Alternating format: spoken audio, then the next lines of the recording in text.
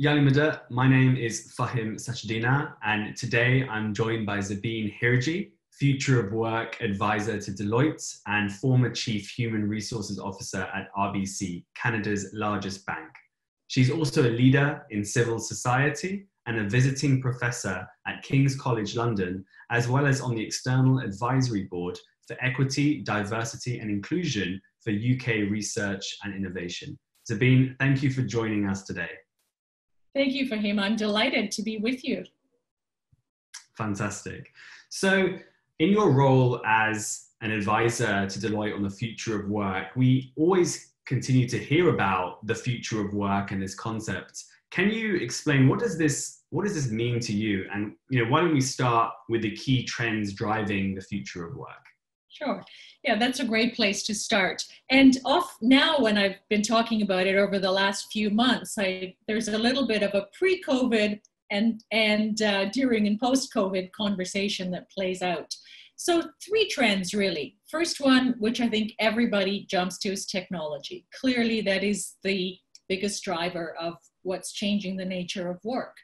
And the way that I like to think about it, it's really about this fusion of technology and humans, and how we can use technology to do what machines can do better, and really use humans to do the kind of work where we have those skills and capabilities are not replicable by machines. And so I don't see it as a human versus machines. Ultimately, the aspiration here is that it becomes that fusion. And of course, it's leaders who are making those decisions ultimately, and the choices that are made, that will determine that. But as I think about, so what does that mean for work? It doesn't matter what role you're in. Often we think about roles that are more repetitive and routine. They can be easily automated, which is true. But even you take a role like a radiologist, and there was a study done, or not study, but work done in California, where AI actually did a better job, more accurately read MRIs, and in making the diagnosis. And so that doesn't mean that we won't need radiologists anymore, but what it means is the radiologists will now have the time to interact with humans, but they're not necessarily trained on that. How many of you have actually talked to your radiologist if you had any scanning done? And so they're going to have to learn new skills. The second trend is demographics. A lot I can talk about there, but as I really try to focus on what does it mean to work, there are a couple of trends I would point out. One is just the multi-generational workforce. We have Generation Z just entering the workforce, the millennials, of course, that we talk about a lot, and then you have Gen Xers, you have boomers, like myself, and then you have the generation that came before me. But the most fundamental demographic change is longevity. People are living longer, and people are projected to live even longer. And you often hear about this concept of the 100-year life, which actually came from Linda Gratton, UK-based professor. And so what that means is, because we're going to live longer, we're going to work longer. And this pattern of go to school, go to work, retire, and play golf is no longer the norm. That once and done model is done. We really are now in a place where the first 20 years or so will be focused mostly on learn, but then people will be working and really pursuing personal interests, coming in and out of the workforce for a much longer period of time. So a lot of implications for organizations, but certainly for all of us as workers. How do we actually learn continually in our lives to really make this possible? And the third one is changing societal expectations. Society is expecting more from business. They're expecting business to really have an impact beyond the bottom line, to make a social contribution, and this notion of profits with purpose. Mm. So a lot of implication for organizations, but as I think about what does this mean for individuals, and particularly within our community where volunteerism is much more part of our DNA. And as organizations look for people that are aligned with their purpose and the greater good that they're pursuing, I think that individuals that have had volunteer experiences and have it in their DNA will really be able to show that values alignment in organizations. So those are the three trends: technology, demographics, and changing societal expectations. Well, thank you so much, Sabine. That summary of technology, the demographic changes, and changing societal expectations merged with profit and purpose are some really fantastic areas that we are seeing in society in the 21st century. In the past 3 months, we have come across and had COVID disrupt and impact our lives. So how has COVID impacted or accelerated or decelerated some of these trends that you just touched upon? Yeah, that's a great question, and I've been having a lot of conversations with businesses, governments, as well as individuals around this. And you're so right in saying there's an acceleration and there's a deceleration, and there's some entirely new things that have popped up that we didn't even conceive of before. I think the first thing that comes to everyone's mind is this working from home. And while organizations have been experimenting with that and had flexible work policies even in place, they haven't been used that much because to some extent there's a stigma attached to it. My neighbor works in financial services, and he said to me, pre-COVID, when someone said, I'm working from home tomorrow, we'd say, yeah, sure, you're working from home. And today, of course, we know that that's possible. I'm sure the UK stats are in the same range. In Canada, 42% of workers were working at home during the lockdown. So that's about 5 million workers. And that number is staggering. We could have never, ever got to those kinds of numbers under any other circumstances. But I think what that shows is the capacity that we have as human beings as well. We adjusted, we learned, we tested. We're constantly getting better at working from home, using the tools, figuring out how to collaborate. But there is a burning platform that's visible. And so we have all come together and made it work. So as I think of some of the things in terms of being longer term successful in the future of work, that burning platform is not visible and it's not as immediate, but the future of work is now. And so how can we use and draw on some of those same human capacities that we have to prepare ourselves to be successful? So as I also think about this, working from home, what the questions for me for an individual then is, how do you get really good at it? How do you become known as somebody who's got this figured out, who can be productive, who can support other colleagues, and how do you describe that to an employer? So for all of us that are doing that, let's actually start to take some notes and keep track of how we're adjusting, and then articulate and do a story. Visualization is very powerful in terms of how you can convey to employers that I'm actually very adaptable and able to do this. What we're seeing really in this environment is the rise of human skills, what people often call soft skills, become really important. The other change that's accelerated is some of the culture change aspects, where organizations, for example, breaking down of hierarchy. It's not so much, it's really more hierarchy of knowledge, not title or level, as we are needing to solve problems quickly, as we're working in unfamiliar circumstances.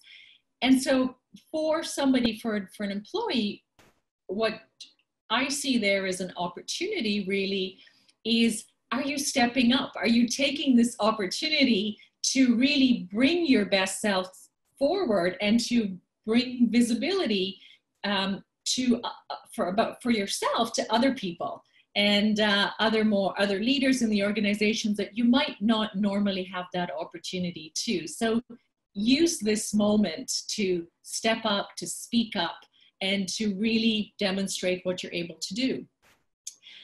The other thing, and this actually was a client in the UK, this is an information company, a global company, and one of the things he said, we just have to get things out the door and then iterate.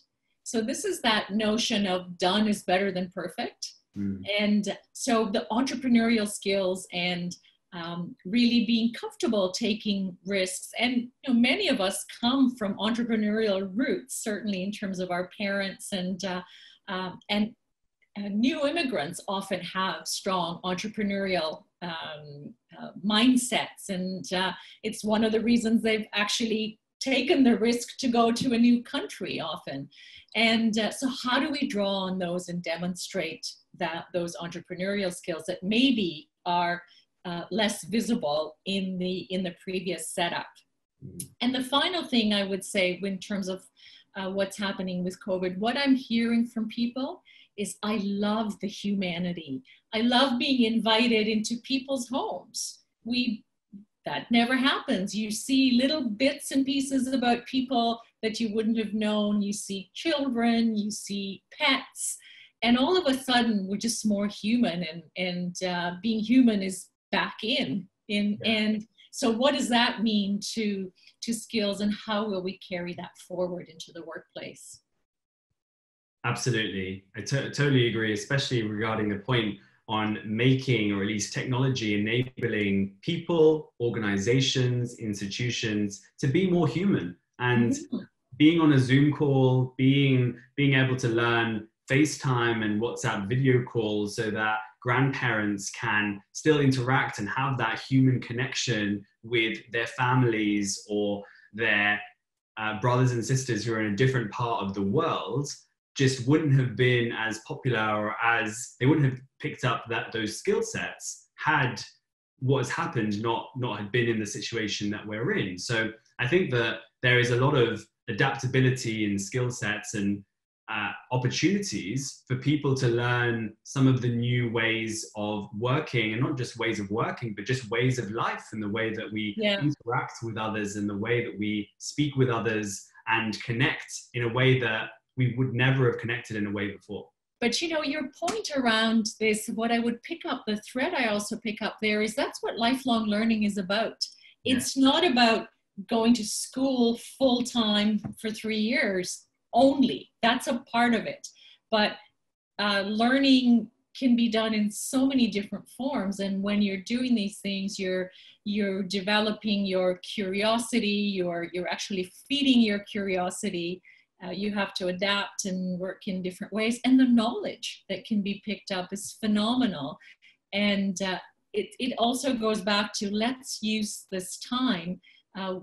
10 years from now, when someone says, what did you do in 2020 during COVID? I keep asking myself, I want that list to have some things on there where I've learned things that I wouldn't have otherwise. And along with, there's a few other categories, but learning is definitely on that list. Absolutely. I'm hearing so many stories of people picking up skills that had been at the bottom of their to-do list or bottom of their bucket list, and they would never have got round to it had this time not been present. They would never have learnt that coding language or programming language. They would never have picked up that book. They would never have learnt that creative skill of painting or baking. So having the opportunities to do that and taking advantage of them now means that overall people will become more well-rounded human beings. And I think in the education sector, there has been a big push to introduce creativity into schooling and into the education curriculum. And there's this concept of STEAM. So we talk about STEM and science, technology, engineering, mathematics, but there is also the arts, the liberal arts, drama, public speaking, presentation, communication skills that all can have a conceptualization of creating a well-rounded human being, someone who's going to have a positive impact on society. And we do a phenomenal job within our community of highlighting and promoting activities that allow people to be more well-rounded. And I think now numerous other institutions or people and wider society are getting involved in improving themselves, in becoming healthier, in learning new skills and taking part in lifelong learning. And Hazar Imam in 2008 said that learning, or the ability to continually learn, is going to define what is one of the most important skills of the 21st century and beyond. And so taking the message that we continually hear from our Imam is so critical, especially during a time like this. I just maybe riffing off that a little bit, this whole notion, as you talk, as I think you've really touched on, of these human skills, and they are things like, some of them are a little bit harder human skills, like problem solving and critical thinking, more cognitive, and creativity. And then you have things like empathy, really being able to put yourself in someone else's shoes. And so much work today, if you think about design thinking, for example, which is applied for customers, for employees, for citizens, that's really what it's about. It's about having empathy and understanding what those who you are serving are actually looking for, and building the experience around that. Collaboration, teamwork, absolutely. And how do you do that in an environment where you don't physically connect? But to your point, we have been able to do it. For example, what we're doing here today would not have really happened had we not become so comfortable with this technology and known that, whether we're sitting in the same room or 5,000 miles apart, doesn't really matter. So this knowledge sharing, which is also something critical to organizations and something the Imam has talked about a lot, how we share knowledge, learn from each other. Both you and I are going to leave this discussion having learned something, having really broadened our mindset, and being curious about things that we want to follow up on. And so those skills are really what I say is the soft stuff is the hard stuff. And they are the power skills that are enduring, they're transferable. I had a long career at RBC, and I worked in many different parts of the organization. I started in the retail bank, I worked in the operations, technology, credit cards, before I went into human resources and communications and corporate citizenship. But it was, what really made that possible was those human skills. We didn't maybe articulate it in the same way, but I worked in an organization that believed that you can actually teach people the technical part of the job and the knowledge. And what you become known for is somebody that can learn fast, somebody that's curious, somebody that can adapt. And so while it might take a little bit longer, what they also know is you're bringing knowledge from other parts of the organization or another organization, which makes you different. It's a different kind of value add that you bring to the table. So it's a very real concept, and it's what's challenging is how do you describe that, and how do you make it a little more tangible when you're discussing it with employers? And I think that's the opportunity that everyone has, is to really tell a story about those skills where you've demonstrated them and how they're transferable. Absolutely. Being able to communicate and story tell how your journey, being able to articulate the experiences, the skills you've accumulated, what you've done up to that point becomes so critical and so important. And even when we think about industry and we think about numerous individuals who may focus solely on academics, it's not enough in the 21st century to just focus on one sector or one area. You actually become more, I guess, as more of an asset to society and more of a positive contributor with the more varied experiences that you do, because you can take and bring into account multiple perspectives, look at things from different angles. And it's just so important that someone in industry is able to learn some of the more entrepreneurial skills, and others who may not be involved within, let's say, technology or be involved in areas such as data analysis, that they also acquire those skills. If you're involved in the sciences, it's equally important to have the soft and the hard skills. But what I really liked is where you said, the power skills, and that becomes really, really critical. Areas around empathy, creativity, problem solving, critical thinking. This all becomes the building blocks of people being able to build better versions of maybe what they would have done previously. So we take this as very much an opportunity to build some of those building blocks and to continue the work that you can do in somewhat of a varied way, but being well-rounded in the work that you do. And that's really the fundamental of the concepts of STEAM and creativity and being able to articulate these areas. But I really love the point you mentioned about just being a storyteller, going back to reading some of those fiction books and applying the way that some of those are articulated to your own life, so that you can tell a story about what you do and who you are. Exactly. And I'm often asked by parents, what can I do for parents of young children who are still in kindergarten or primary school, nursery school or primary school. And these power skills are something that parents can really have a huge influence on. So we take curiosity, for example. What's your dinner table conversation? Are you asking good questions? Are you teaching your children to ask good questions? In fact, I would say with curiosity, your kids can actually teach you, because we beat it out of them. So perhaps not the best example, but empathy.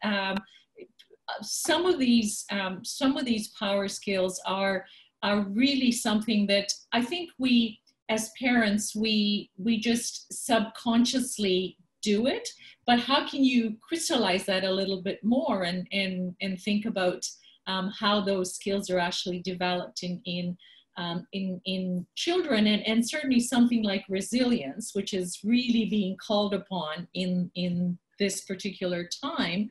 And I think sometimes we do hear that perhaps the generation of really young children have not had to deal with as many challenges, and the resilience may not have been built up as much. So this is a great time during COVID to really, again, help to crystallize that learning for children around what that means and how you bounce back and forge ahead and face the challenges. So again, a lot of opportunities to incorporate. I talk about it as learning in the flow of life, in the flow of work. There is absolutely the formal part of learning, but so much of it happens day in and day out, and along with some of that formal commitment. And time is always the big obstacle that people we all put up. But at the end of the day, we do make choices about how we spend our time. And I love the analogy of fitness. You don't just go to the gym and do things to stay fit until you graduate from university. You don't stop. You actually continue it. And trust me, as you get more mature in life, you actually need it even more. And I have my gym set up behind me here as the gyms are closed.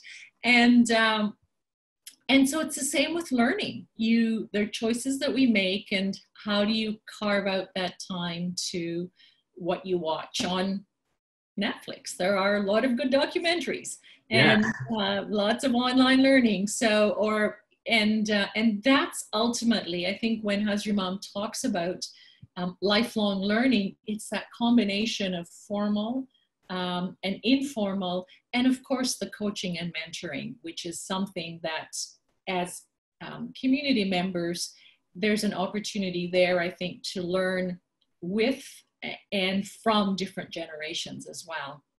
Absolutely, absolutely. And from a lot of what you've been saying regarding lifelong education and some of the things that people can do, whether it be online courses or taking part and watching one of the shows on, Ismaili TV to learn baking or learn how to Zumba maybe for the first time.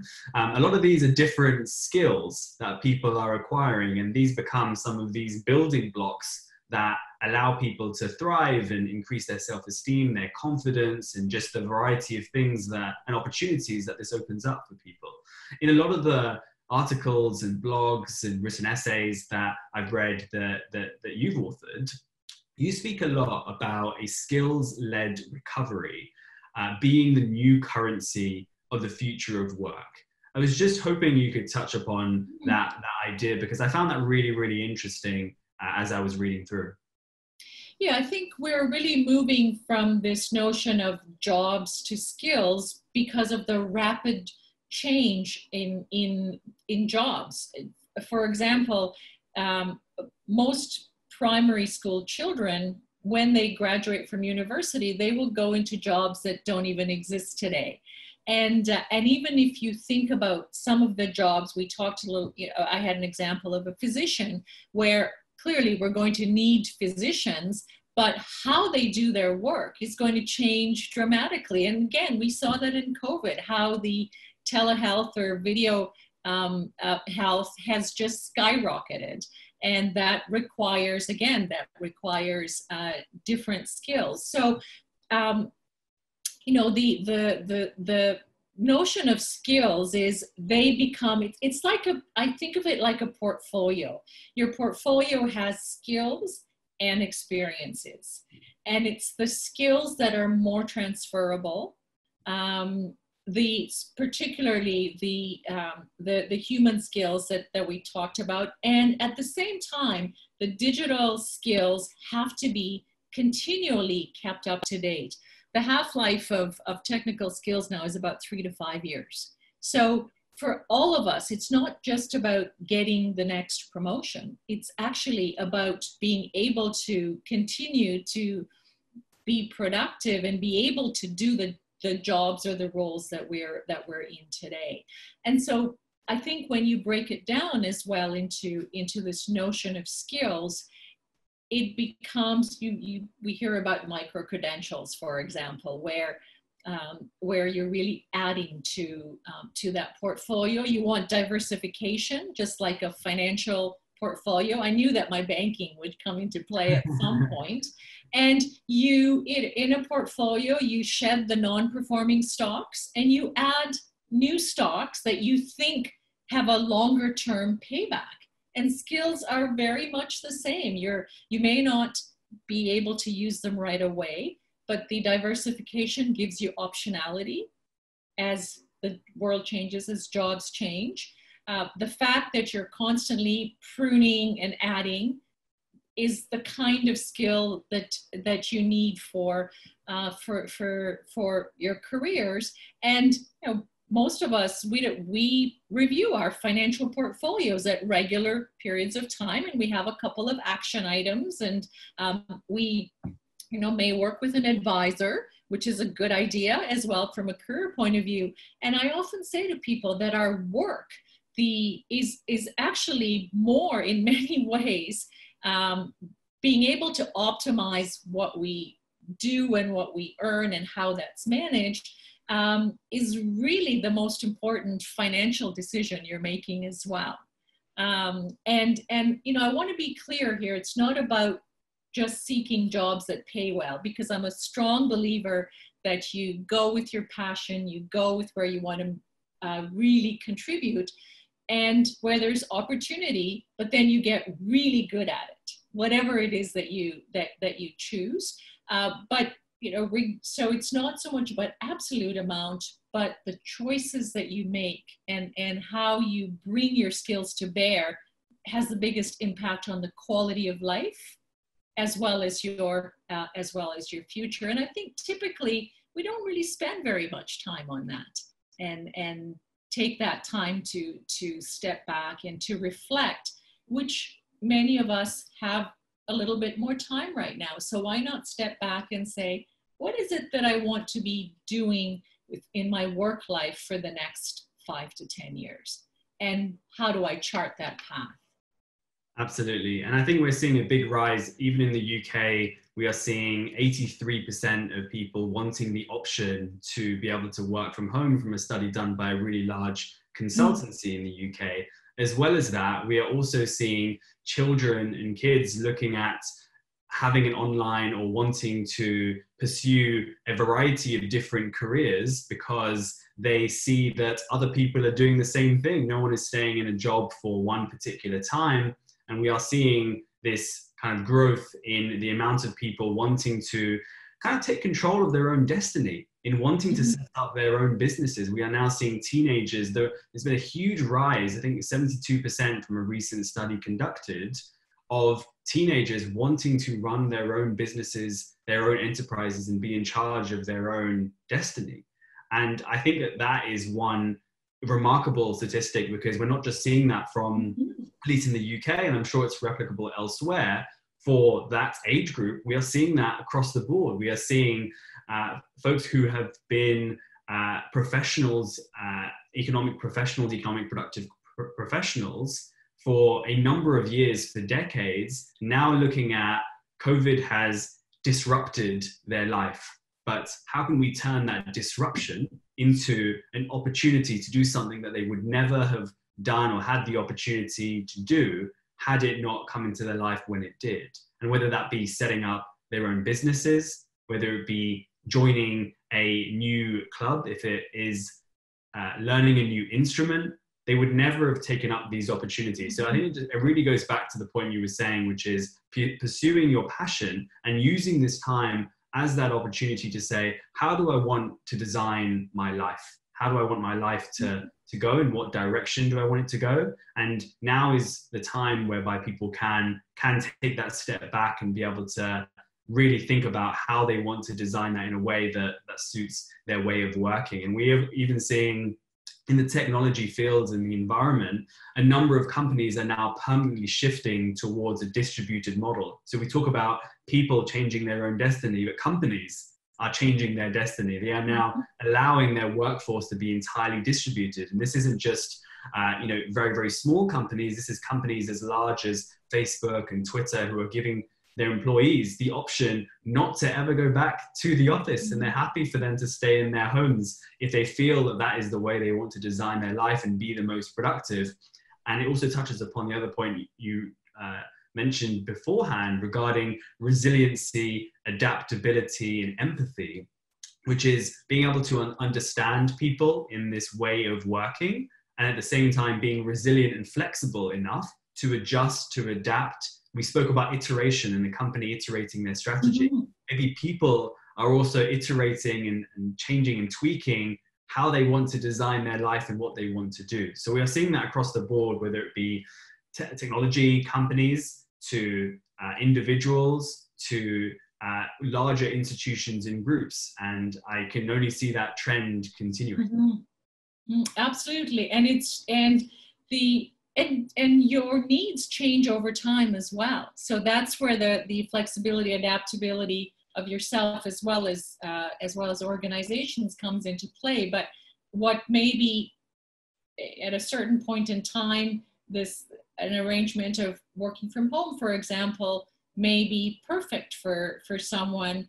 Later on, the need or the desire for more social contact, for being in a different environment, or sometimes there isn't a suitable environment to work in at home, means that they will want to do something different. So absolutely flexibility at both ends.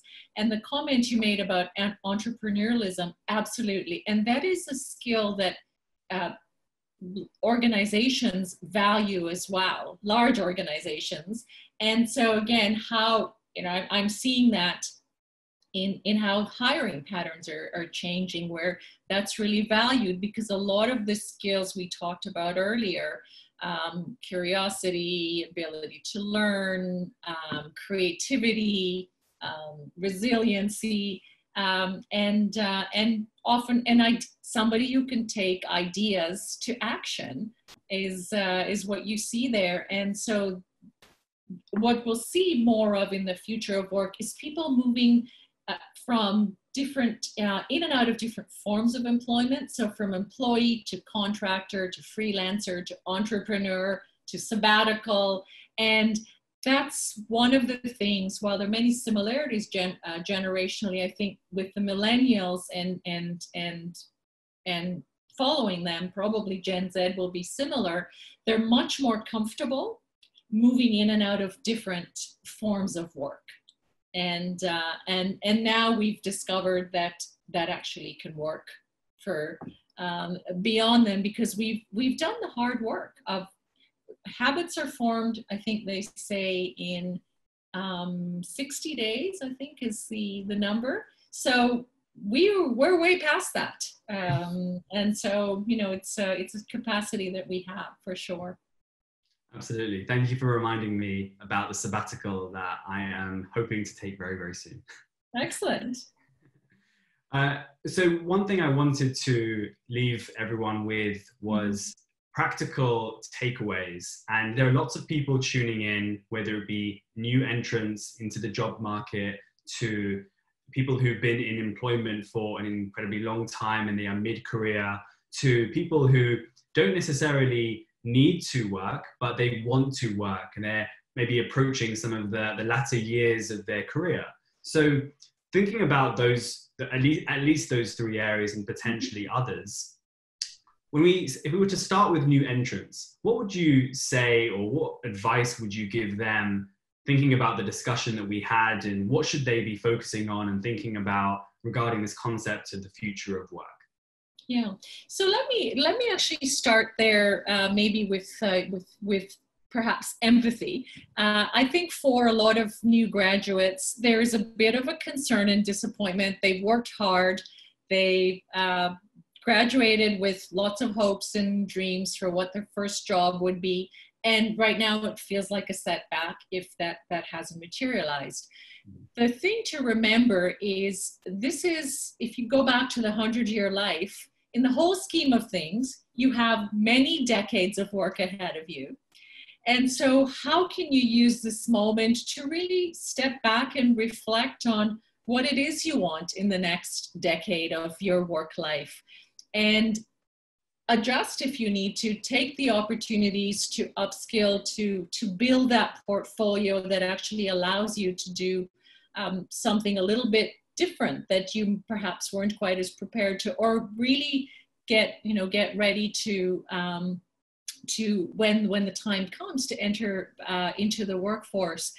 And so don't worry about it. I would say, in fact, I was watching a video on one of our Ismaili networks, and Ali Velshi, who I'm sure many people know, he's on MSNBC, and he said, it's a little bit like the Second World War in that everything was halted, but we did get through it. And what's different now is people are going to live longer. And so there is ample time for you to catch up economically and from a career point of view for the entrance.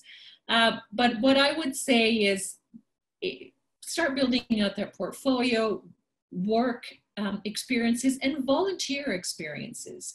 Those are increasingly being valued, particularly when you can make it tangible with, this is what I did, this is what I learned.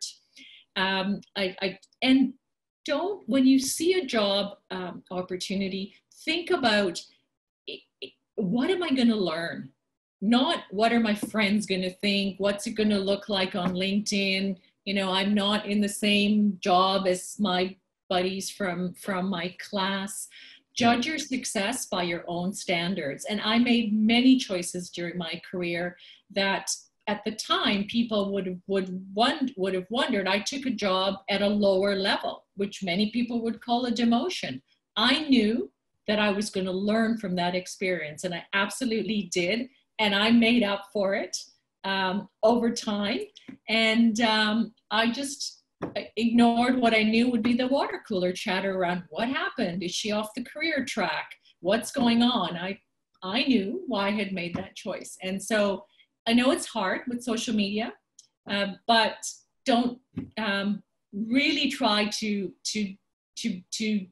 make choices on learning and judging success by your own standards. Absolutely. I love that. Judging success by your own standards should really just be a mantra of life to many, many people. So I absolutely love that comment. And so shifting gears a little bit, if you were now putting ourselves in the shoes of someone who is mid-career, whereby they have probably got and accumulated a few years of experience and they've been in an industry or an area for a long time, what advice would you give them? So I started off by talking about human-machine collaboration. Regardless of what your career, your profession is, we are all going to have to figure out how to use technology in our work and how to work side by side with technology. It's no longer about, oh, you know, I'm going to retire in a few years and I can get by. I would say really building up, and it's not about all of us becoming coders, but it's really being digitally savvy, data savvy, and really starting to understand and even lead in using technologies like AI, for example, to have some of the routine, repetitive work being done by the technology, and building those human capacities and the ability to move into that sort of work. And in many professions are already being affected: accounting, law. We talked about medicine. So absolutely do that. The other thing, I mean, I've talked about upskilling, full-time, part-time, go back and build out those skills. And for the digital capabilities, think about reverse mentoring with a younger person, where they can help you accelerate on the digital skills, and where you can share some of your knowledge, some of the soft skill development or the power skill development. And I have found I have used reverse mentoring a lot. In fact, even now with COVID, I'm pretty much able to keep it up through this channel. And certainly when I was the HR head at RBC, every week I met with 3 young people and who worked in the company. And it was, in fact, every 2 in the company, 1 outside, to stay current on what's going on, to know what's important to them from a work point of view, and to learn from them, to learn not just technology, but many other ways of thinking. And that was a choice I made in terms of learning. And they often thought they were being mentored by me, but I actually was getting more than I gave. So that's, I think that's a great way for anyone to really do that kind of reciprocal learning. Absolutely. I love the idea of reverse mentoring. I think it's a really, really good concept that more people should think about applying as a way for them to learn and upskill. And we talk about there's one way to upskill, which is you can go back to school full time, but that might not be an option for some people with children, or due to family circumstances or other external circumstances. But doing the small things, and at times having conversations with people who you typically wouldn't have conversations with, different age groups, different demographics, different parts of society, you will learn so much more from that than you would at times from picking up your Sunday newspaper. So having these different perspectives and these conversations can open up so much more possibility and opportunity. So even the small things really count in that respect. Yeah. And for him, one thing we didn't touch on that I think is worth touching on for any of the groups is the skilled trades, where whether it's electricians, welders, plumbers, construction, those jobs are changing very, very fast. There's that human-machine collaboration is certainly playing into it, and they offer a lot of flexibility. They're well-paid jobs, and not everyone is. We're all different, and we take different paths, and I think those are absolutely skills to consider. And it's going to be a while for some of those jobs before technology can take that over. I don't know if a robot can come and fix my bathroom yet, but you never know. You never know. There might be a younger Smiley building that right now. Yes, exactly. Great, fantastic. And for those who want or are maybe approaching near the end of their, let's say, professional career, but they still have the energy, the passion, the want to carry on working and contribute to society, what advice would you give them, even leaning on your own experiences from spending a partial amount of your time at Deloitte? I think people would love to hear about some of those areas and experiences too. Yeah, I think this concept of portfolio is one that I really like. So I have a what's often called a portfolio career. I actually call it a portfolio life. And so I spend 25% of my time in sort of the commercial business end as an advisor to Deloitte, and I sit on the as a non-executive director on the board of a retailer. And the rest of the time, I work. I do pro bono volunteer work in government, not-for-profits, and academia. And for me, I love to learn. So I know I have to be doing that. It allows me to contribute, and it allows me to bring, in terms of my experience, I would say it's the knowledge, but it's the relationships that I bring to bear, where I'm actually able to make connections across sectors. And if I'm working with, in the academic side, I work with a social innovation hub of a university, and they were doing this fantastic project with micro-entrepreneurialism with refugees. And so I was able to connect him to somebody in the not-for-profit sector, somebody in the government sector that are interested in these areas. And something may or may not come out of it, but it's really the making those connections is a big part of what I feel I bring to the party. So what I would say here, and some people need to work and for the financial reasons, and some people do it because we want to be contributing and have a lot to offer. And so regardless of how it's done, think about how you can prepare for it. And to me, while I did do it consciously, the relationships and being very involved externally beyond my RBC world were probably critical.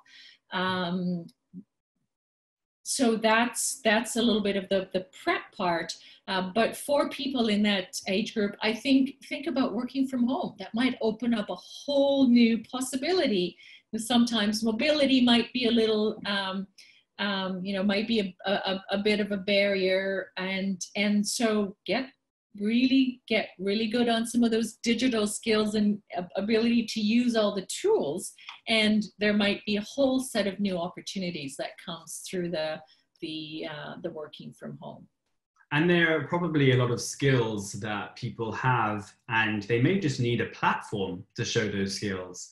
And social media, to a lot of the video technologies that are out there right now, to other remote working style tools, just allow you the opportunity to have a platform to teach others, to connect to others. And there could be opportunities knocking at your door right now. And if you were to just learn some of those skills in fast forward 6, 12, 24 months, you'll see some of those results, or you'll never believe how much progress you've made within that time, from just having that kind of courage and confidence to take up some of those skills or learn something new that you hadn't done before, to engage with people in a completely different way. And especially as we move to a more distributed workforce where people have autonomy and ownership of their life and how they want to design their life, all of these skills and these areas and these tools will just feature a lot more prominently as we kind of go towards this human-machine collaboration. So make the machines work for you rather than the other way around. Yeah, and I would say that this notion of judge your success by your own standards kicks in as well. There are choices you may not, you're likely not going to be in the same kind of role with the same, whether it's pay, whether it's prestige, whether it's visibility, and that's just fine. So very much for myself, I came from as you mentioned, the largest bank in Canada, and actually the largest on the Toronto Stock Exchange. Although there is a tech company now, Shopify, which is neck and neck. So I don't know where they are today, but that's not what I have now, and that's not what I want now. I'm happy to be leading and supporting and advising from the background and contributing in a different way and helping to build the next generation of leaders is a huge opportunity, I think, for people at sort of my stage and age in life. And the rewards, I say to people, I get more than I give. That's, I think, a great place to end this stage in career, and in fact any stage. Don't wait to be involved. That's one piece of advice. People always ask me, what's your advice? Don't wait to get involved in community, civil society until you retire and have more time. It makes you a better human being, a better parent, a better spouse, and a better leader, a better manager, and the rewards far outweigh the time that you put into it. Absolutely. And it's been incredible even having these conversations with you to learn more about your journey and how you have helped to develop the next generation of leaders. And I have to say, it's incredibly inspiring to be a part of this and to see your work in action as well, to see that impact. And it's one of those where I feel if you were to plant a very small seed, that seed decides to multiply in a variety of different directions to spread this positivity and this radiance across it. So being able to give back is probably the most rewarding form of what anyone can do. And anyone can do it from in a large way or in a really, really tiny way. And I think that's so important for people to be considering as well. And as we kind of wrap up our discussion as well, we've spoken about so many different topics. What are some of the key takeaways that you want people to leave this discussion with? So let's see. Let's go back. So skills are the currency in the future of work. Continually build those skills, build that portfolio, learn. Be curious, ask lots of questions, and learning through experience is really the best way to learn. Get the formal skills, but then use them. Build those human skills. We talked a lot about them, and try to make them more tangible. And for young entrants, it's really the proof of potential. Somebody coined it that way, which I really like. So how do you actually bring that forward? Of course, being digitally savvy is important, and do pursue what you're passionate about.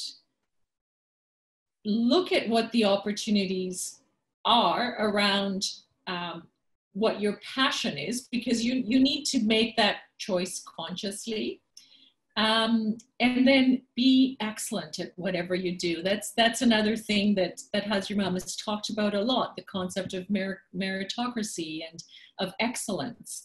And because with whatever you choose to do, that excellence and that level of commitment will ensure that you do well in your chosen field.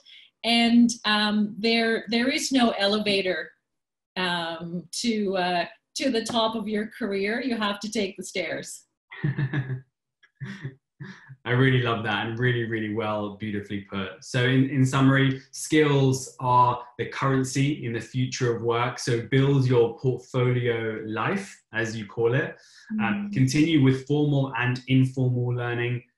cultivate skills around curiosity, asking questions, continually learning and adapting your or at least your creativity and your creativity gene, as they call it, and Yes. flexing your creativity muscles to be able to be more resilient, to be more empathetic, to be more human as we look at how the future of work is going to develop. There's no doubt that we will be or need to have a digital savvy mindset as we go forward.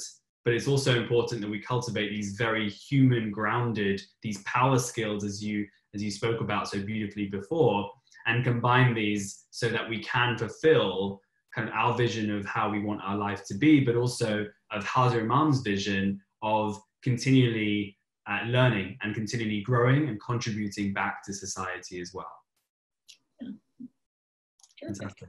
Well, thank you so much, Zabeen, for joining us today. This is another Thinking of Work series, and it's been my pleasure to host this discussion with you. So thank you so much once again, and Yalimida. Thank you. It's been a pleasure, and I hope that we stay in touch, a new connection, and Yalimida to everyone.